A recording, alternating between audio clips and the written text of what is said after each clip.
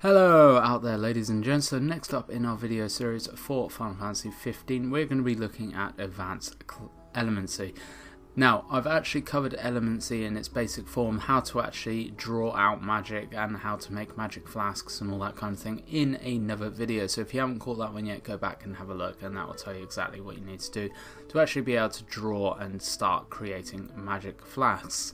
This one, however, I'm going to be showing you how to make even more powerful magic.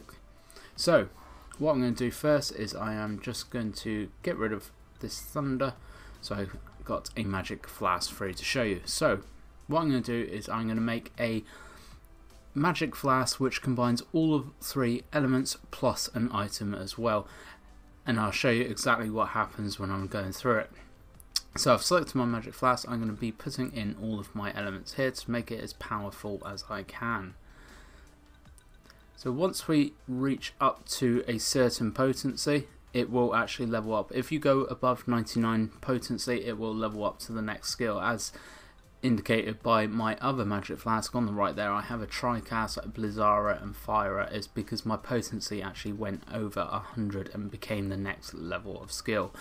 So from here, I also want to put an item in. Now, in the bottom left, it will tell you exactly what the skill is actually going to do. It changes with all of the different items that you can put in. You also gives you you can also use ingredients to put in there as well. You can also use treasures that you found as well, and they really do make a huge amount of difference dependent on what you actually put in here. As you can see there, I've got things like Quadcast 2, Dual Cast, Xperia Cast. I got loads and loads of different things in here, so just have a look through here and just see what's actually going to combo best with the magic that you're building up. Now remember, you don't have to use all three at the same time. I can just use fire and ice for instance, and then just put a item in here, and that will be absolutely fine.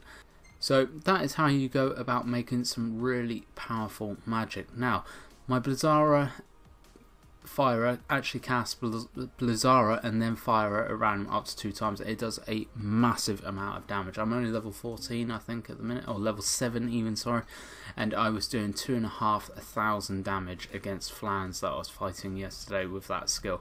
Absolutely huge damage on that magic. So when you actually get around to making your own magic flasks, I really would recommend combining all of the magics and then putting a catalyst or an item in there as well to actually make a even bigger difference.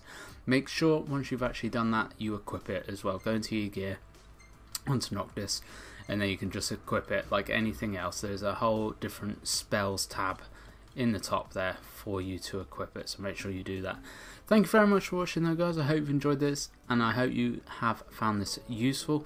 Please hit that like button, subscribe button, leave me a comment below, all that lovely fan-dubitastic stuff. If you didn't like it or if it hasn't helped you, please hit that dislike button, but tell me why in the comments below, what I can improve on.